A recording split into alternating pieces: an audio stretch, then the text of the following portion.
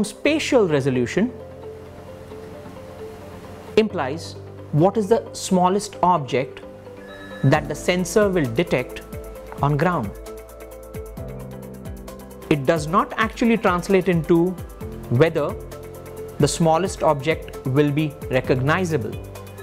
It only means what is the smallest size which a single pixel in the sensor covers on ground. So now just imagine a football ground, which is rather, let's say, 100 meters by 100 meters in size. If the resolution of your satellite sensor is 100 meters, this entire playground will be detected as a single pixel. It means that you can no longer clearly see, or rather no longer see anything else in the playground.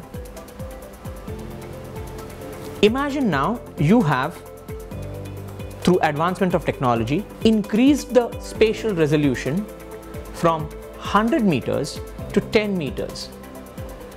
In very simple terms, what it means is the same playground would now be detected and recorded in approximately 100 pixels. So each pixel is covering a smaller area and hence more details. Today, we have civilian satellites which can give you data at half a meter resolution.